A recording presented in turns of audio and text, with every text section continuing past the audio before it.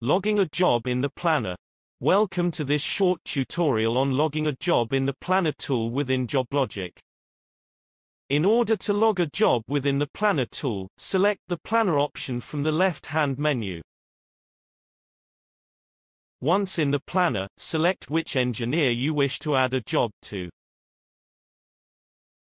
Now select which time slot you wish the job to start from.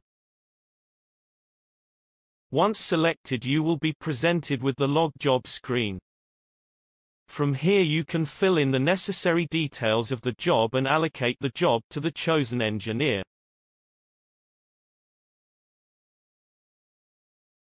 You will now see the job showing in the engineer's day plan.